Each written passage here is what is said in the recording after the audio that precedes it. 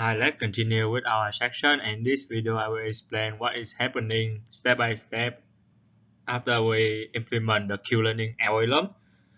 So in step 2, the epsilon grid policy takes in a parameter epsilon with a value from 0 to 1 and a dash. So the number of possible actions, each action is taken with a probability of epsilon divided by a.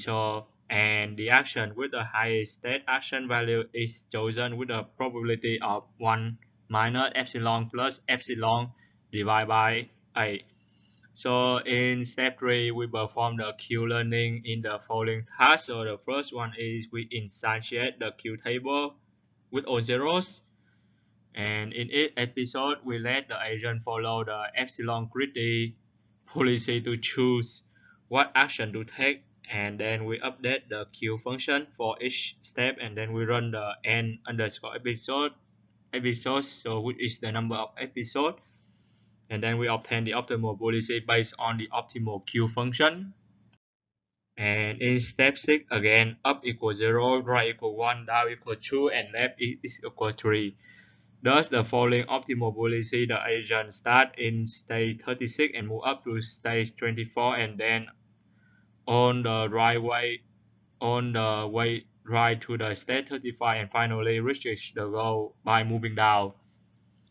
So you can see from the table, and as you can see in the Q-learning, is optimize the Q function by learning from the experience generated by another policy. This is quite similar to the of policy Monte Carlo control method. The difference is that it updates the Q function on the fly instead of after the entire episode. It is considered advantageous for the environments with long episodes where it is insufficient to delay learning until the end of an episode.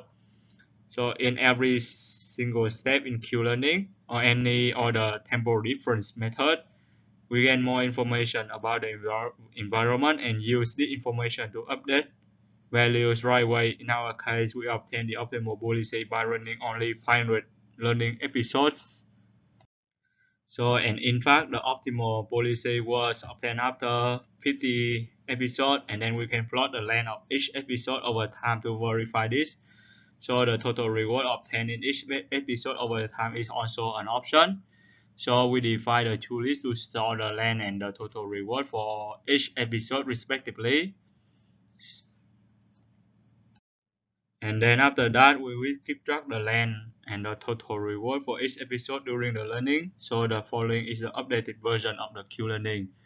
So we got the Q-learning with the environment gamma, number of episode, and alpha. So we obtain the optimal policy with the off policy Q-learning method. The parameter is the environment, is the OpenAI gym of course.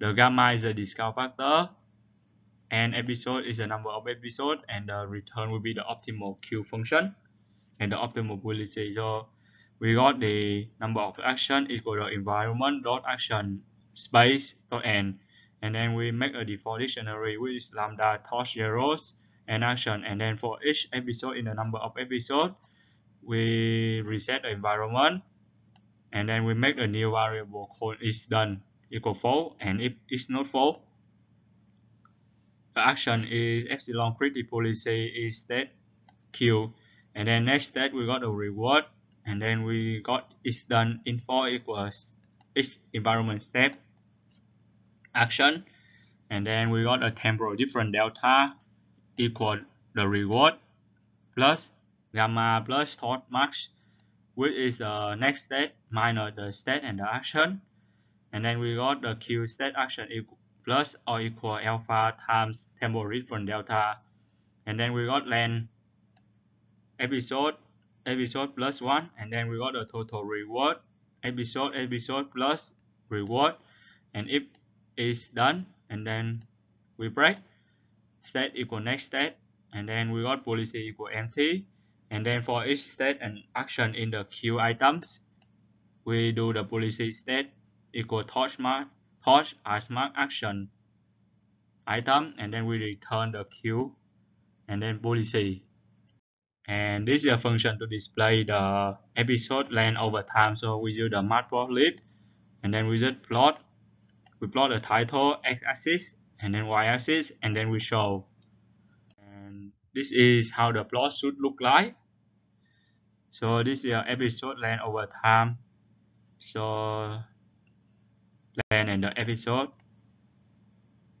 And then of course we need to display the reward as well. So we use the sample function.